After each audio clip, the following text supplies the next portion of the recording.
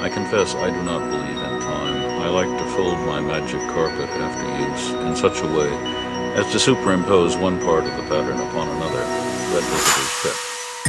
And the highest enjoyment of timelessness in a landscape selected at random is when I stand among rare butterflies and their fruit plants.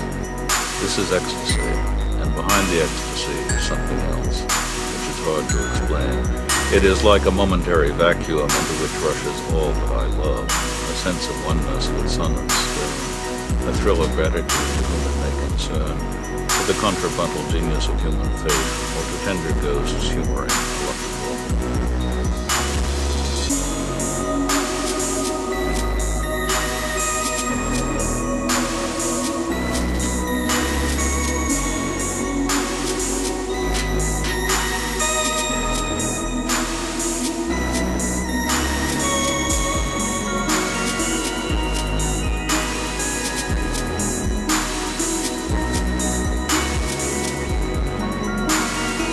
For me, a work of fiction exists only insofar as it affords me what I shall bluntly call aesthetic bliss.